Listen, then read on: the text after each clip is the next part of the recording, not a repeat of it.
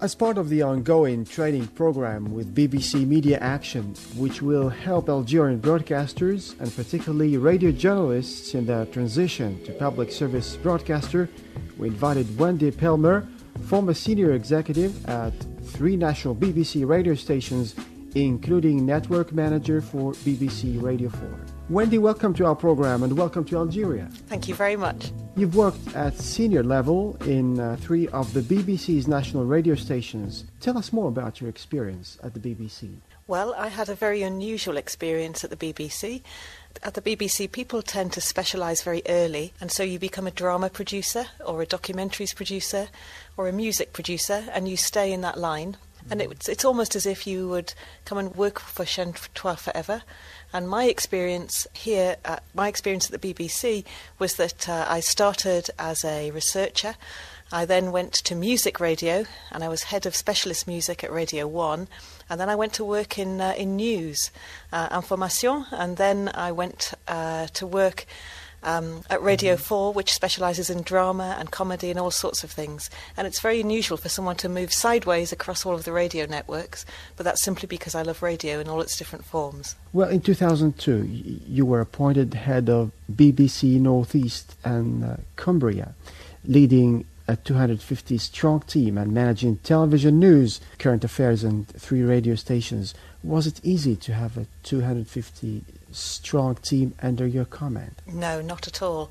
And it wasn't easy to work in television either.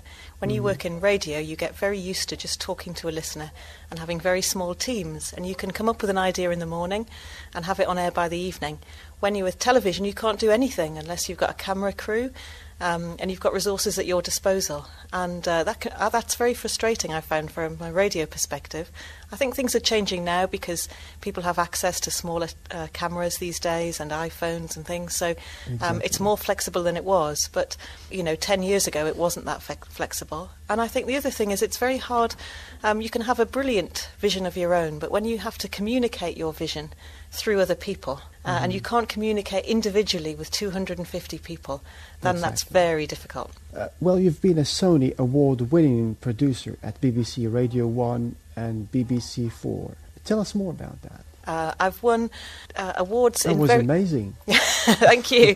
Well, I've won awards in different areas. So I won an award on the history of South African music through the years of apartheid, which was really good. So that was Best Popular Music Programme. And then when I went to the News Channel, I relaunched the sound of the News Channel, and I won an award for the habillage, the branding of the channel. And then I've won awards for documentaries as well. So they're all really different types of awards, which has been great fun. Was it in the same year? No, different years. So it was in... Goodness me, it must have been sort of 10 years, 12 years, 13 years. But then since I've become a manager, it's very hard to win awards, for management. Exactly. Well, in 2008, you opened up your own business. Yes. Well, providing advice and training to the radio industry. What did you choose to run your own business? Why did you choose that?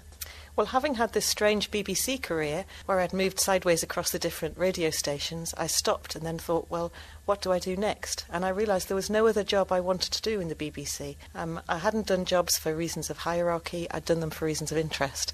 And I'd run out of jobs that interested me. And so I thought, actually, I would like to have some adventures. And so I decided that I just wanted to talk about radio. And so I resigned from the BBC, set up my own business, and now I work with radio presenters and producers all over the world. And I learn from them as much as they learn from me. Algeria is definitely in need of your know-how. How could Algerian journalists and producers benefit from your own experience? I would say that the main thing that I've held on to over the years is simply that audiences, listeners, should be at the heart of everything we do. And that's what was always drummed into me at the BBC. And I think that's probably the most useful message I can remind people of in Algeria. But this is my 9th visit to Algeria, and I absolutely love it. And I wouldn't be arrogant enough to come with a set of rules in my suitcase. But I think if you listen to the people and respond to their needs, that's the most useful message I can bring. A media bill passed in late 2011 aimed at opening the TV and radio sectors in Algeria to private operators. What would be the impact of this transition from state too private? I think the potential impact on Algerian radio could be enormous, actually. So commercial competition, the biggest, what people think commercial competition will bring is it'll bring lots of loud music and lots of adverts, and it'll be low quality. The thing I would just remind people of is that commercial operators, what we've seen around the world is that they can bring public service values as well. So that's the risk, I think, for Algerian radio, is that if it doesn't embrace public service values and continue to serve audiences really well, commercial competition might sneak up on the inside and overtake them. Exactly.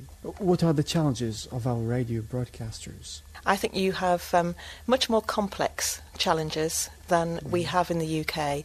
The challenges around faiths and languages are really complex, and I admire the way you do that, and the regional differences across Algeria.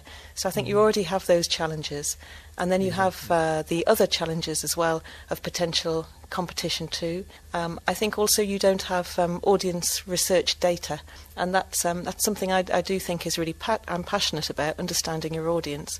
And if you don't have such figures, then I think there is you have to be more proactive in going out to ask the listeners what they think of you.